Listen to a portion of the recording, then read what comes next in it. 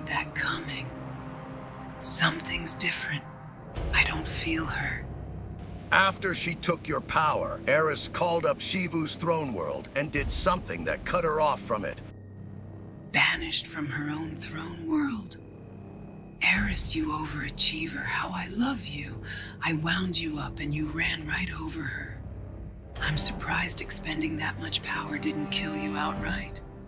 Though it explains why you're back in that awful little meat body of yours.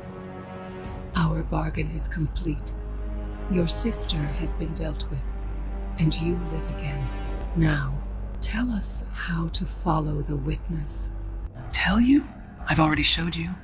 No tricks, no riddles, no lies twisted around the truth. Tell us now, or I don't have any reason to let you leave here alive. Eris may have managed an interested sword logic stunt, but I have lost none of my power. You're in no position to stop me. I am. Just when you were starting to impress me.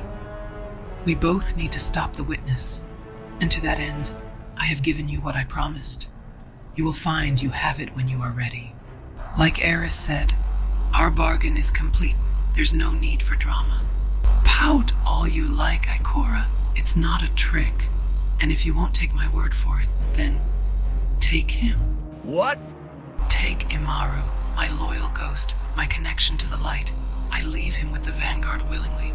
So if you would rather give me my final death than stop the witness, crunch. Capiche? Don't I get a say in this? No. You have your orders. And the rest of you, don't mess this up. The witness wants to sweep our pieces from the board, and we're having such a lovely game. Take care of yourself.